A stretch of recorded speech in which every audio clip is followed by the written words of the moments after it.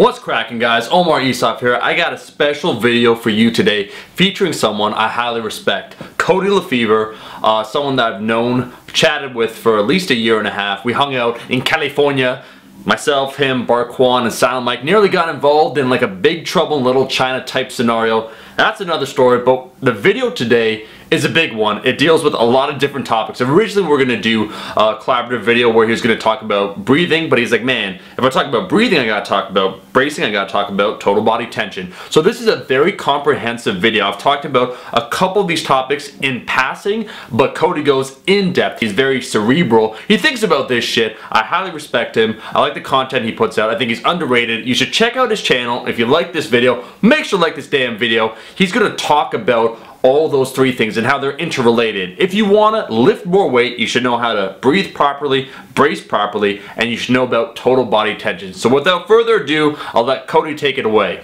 Hey, Cody Lefever here. Today we're going to do a video about whole body tension and abdominal bracing, coming to you from my garage gym. Omar asked me to make a video. Figured we talk about those things. First, a little bit about me. You may recognize me from such events as the American Cup at the LA Fit Expo, where I totaled 1466 at 166 pounds. Came in a little bit fat. Don't shame me for that. But you know, I've got a 507 squat at 166 pounds, a 347 bench in competition, a 380 bench right here in my garage gym, and a 635 deadlift in gym. So that's pretty good. Today we're going to talk about the deadlift. We're going to use some examples from my competition history and hopefully give you a little bit of tips and tricks to help you be able to create more tension with your body and your lifts, and then also improve your bracing so then that way your lifts look a whole lot better and you can get a whole lot stronger.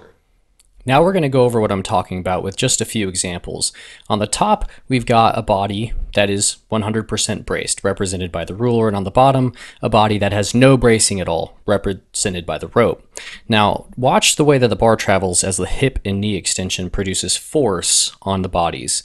The braced one moves the bar a whole lot longer. Whoa! It's a really simple concept to understand when you're looking at it like that, but let's look at it like a deadlift. So now as the knees and the hips come to extension, the hips are going to raise up vertically as they come forward. Now the shoulders are going to raise up vertically as well, but as they come back, so then the body comes in line. However, if the torso isn't properly braced, then it's not going to work out that way. The distance traveled by the shoulders is going to be less than the distance traveled by the hips. We're going to look at what this looks like with an actual example. The first example that we're going to see here is one of the rope. So no bracing. I attempt 600 pounds in this competition first time, and I want you to look at my shoulders and my hips. So the rate that my hips raise is a lot faster than my shoulders. My shoulders are losing the race.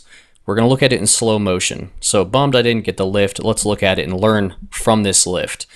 I start with almost no bracing. You could see immediately my hips shot up and my shoulders began losing the race of distance traveled.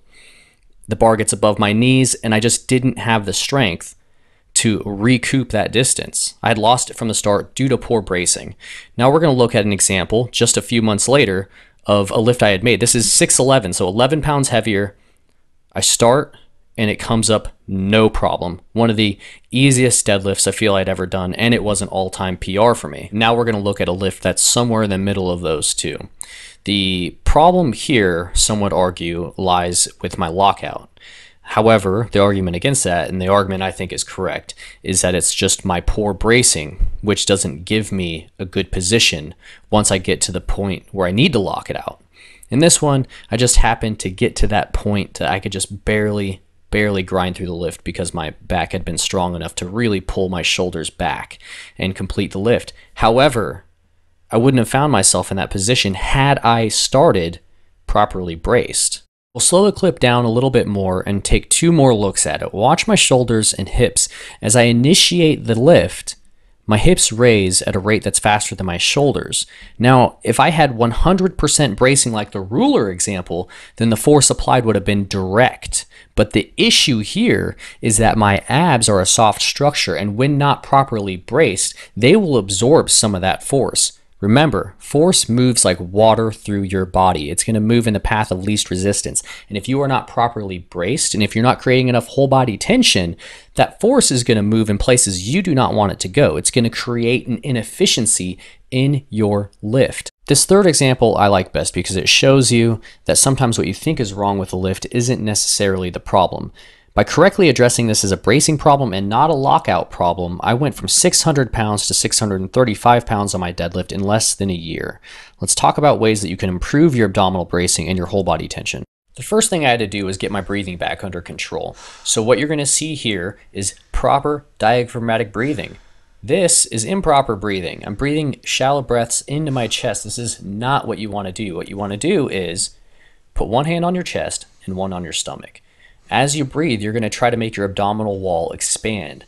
This is going to help you improve your ability to have abdominal bracing. Once you've mastered this, laying on the ground, you can go to sitting in a chair, and then go to standing up, and then go to when you're actually lifting. This is all about practice. So if you cannot properly breathe this way, using your diaphragm, you're not going to be able to properly brace your abdomen. You're not going to be able to really apply enough tension in your body to channel that force where you want to go. So this is where it all starts, you guys. Let's talk about some other ways.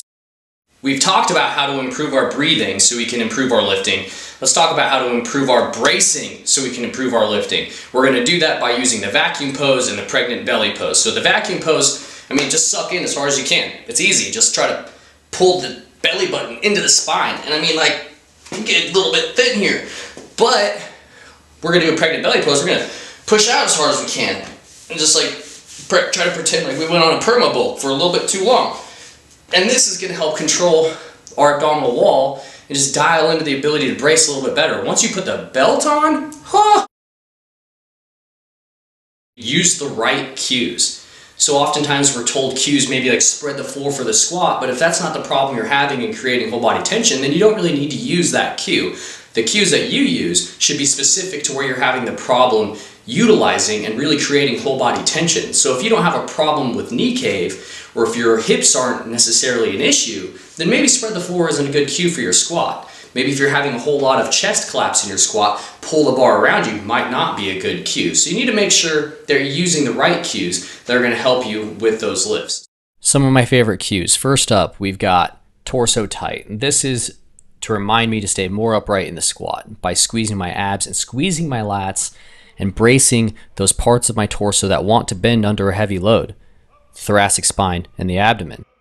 My go-to bench cue, another eccentric phase cue, rip and row, a reminder to pull the bar apart as I'm pulling it into me, activating my biceps and lats, controlling the eccentric phase of the lift so that I can stick the landing and press from the most optimal position possible on my chest. This second bench is a great example of not having proper bracing. I cannot control the eccentric phase. The bar lowers faster than what I can control it. It gets into a bad starting position and I can't lock it out. My lockout wasn't the problem, it's because I wasn't properly braced, just like the issue I was having with my deadlift.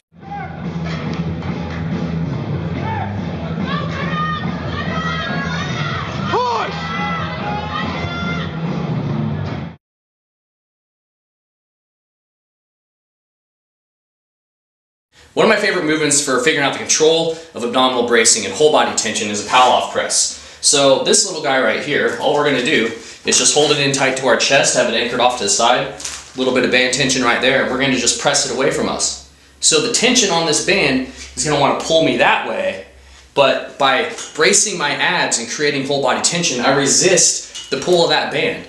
And that is going to be awesome for translating into your squat and your deadlift and even your bench. The better you can brace, the better you can lift.